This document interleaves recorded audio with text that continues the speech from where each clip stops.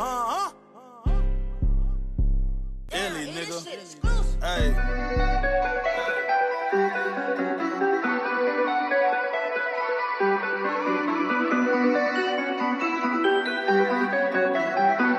Breaker, my fuck.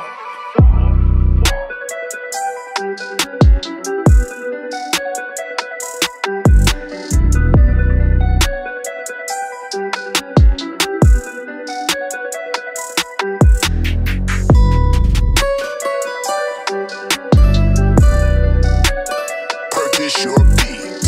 Holy shit.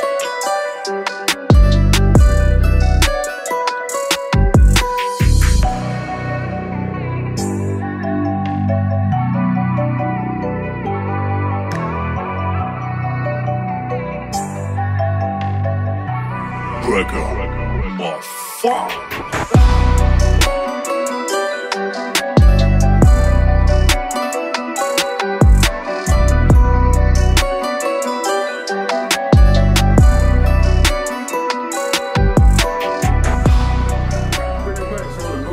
For me here on Blake's Island, you know, shoot, I'm starting around like 5:30, 6 o'clock.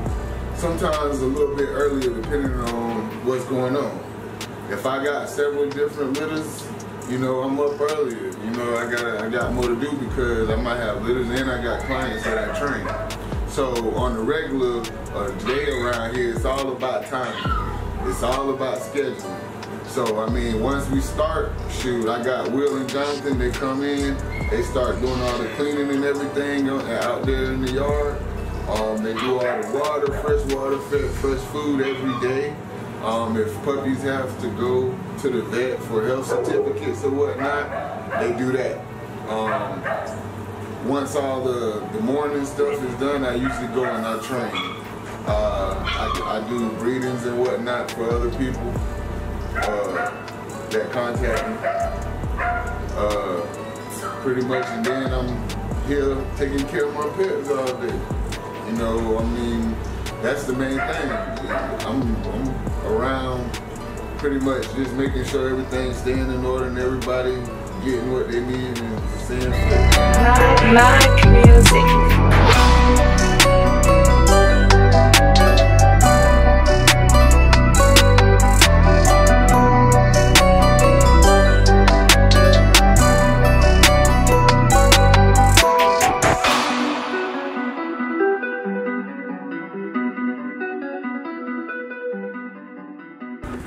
So every every box that's being used, I have a camera in there. So I'm able to see what the puppy is looking like. Mom was another box.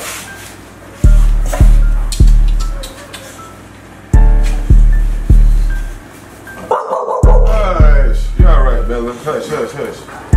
Got the Merle.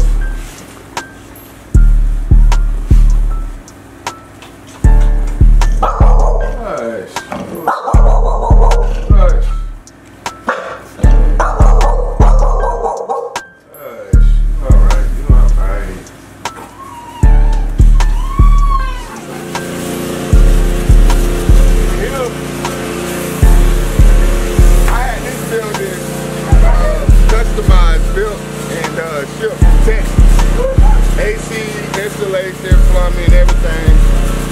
Most of the time I use this for the mamas when they have puppies. I got 2 different sections. So this is one of them I got.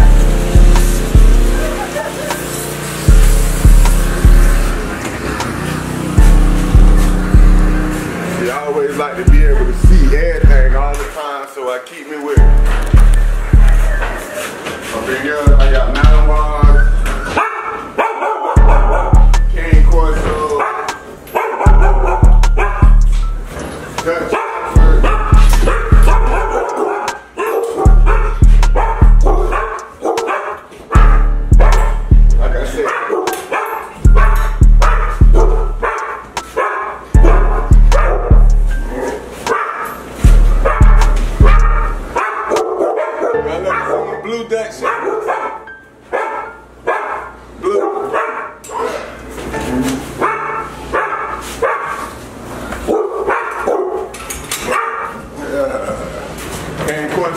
gotta leave.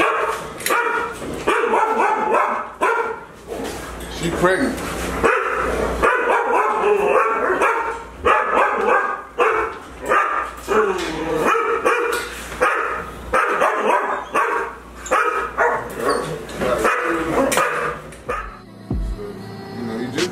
Top of it, man. Like, well, you gon' it requires a lot of work, and you gotta be on it. It's based on, you know, most successful breeders I know, it's all based on their being self-disciplined and having a certain criteria that they stick to. You know what I mean? Shoot. A lot of times, you know, when you involved with animals and stuff, you know, it requires a lot of your time. And I mean, if you're not made to be able to know how to, you know, separate the two, and I mean, shoot, having pets, I mean, shoot, you could lose a lot. But, I mean, staying on top of it and really pretty much focusing on what you're trying to do and, you know, really being in tune to your craft, then, I mean, shoot, it'll save you a lot. Shoot, I mean, I deal with all different types of breeds of dogs. I mean, I've been dealing with them ever since I was a little boy. I started breeding. My first litter of puppies, I was like 9 years old. So I already pretty much was on this ever since I was a little boy, based off of from my uncles and whatnot from my mom's side. But over the years, I got more into a variety of different stuff because, I mean, I like different things, and I feel like, you know, we're in a place where everybody likes different things. So instead of me being confined and boxed into one particular breed of a dog or one particular style or something, or, you know, I always had interest in wide variety. So how we got a collection of our cars, we got a collection of our dogs. Yeah. None but pets, man. Yeah. Heavy taken care of, no problem. This is what it is. By me having interest in a wide variety, it pretty much put me in a place where I don't see too many other people that have as many different pet breeds that I have. Dog right here, this Callie. Nice little blue female.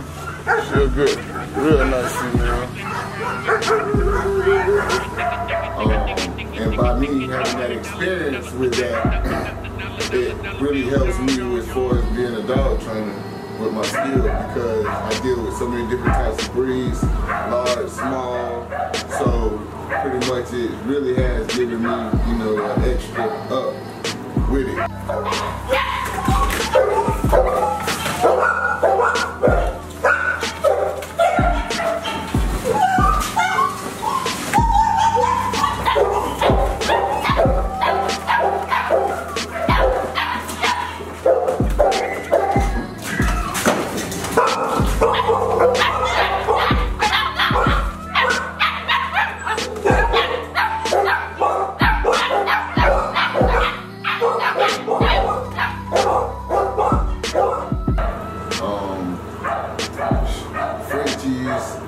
When you deal with the French Bulldogs, smaller breeds, then I mean, that's when you have to be a little bit more hands-on with your breeding, you know.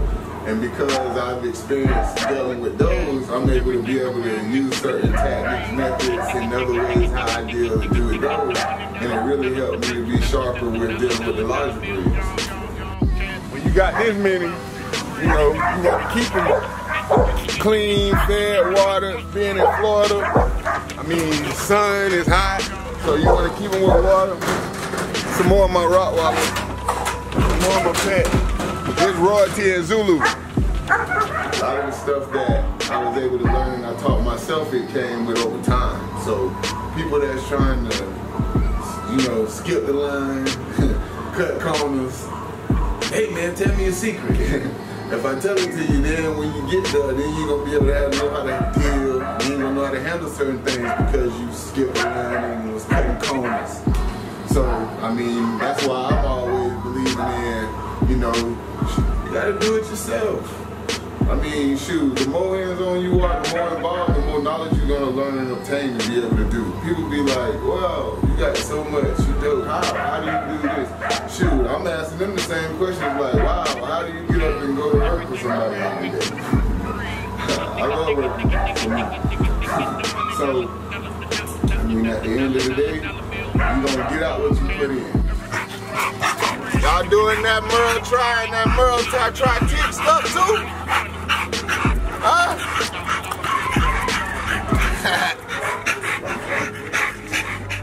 You know, I know it's a lot of breeders, people who breed dogs or got pets or do whatever, you know what I mean? But, you know, it's way more to it than the little, you know, little bit of what a lot think that they have a lot of. But when you come to certain people's, you know, places, you see it's a whole big world out here, and it's really what so many people feel like it's so much and there's so much work to do when it's really not. If you love what you do, then it don't feel like work. You just feel like you out here dealing with your therapy class. That's it. That's it. But I mean, shoot, as far as just with the dogs, just having the passion, you know, and I learned early, like I said, shoot, you're gonna get out of what you put in, you know, and treat them the way you want to be treated, and, you know, things be on the lookup.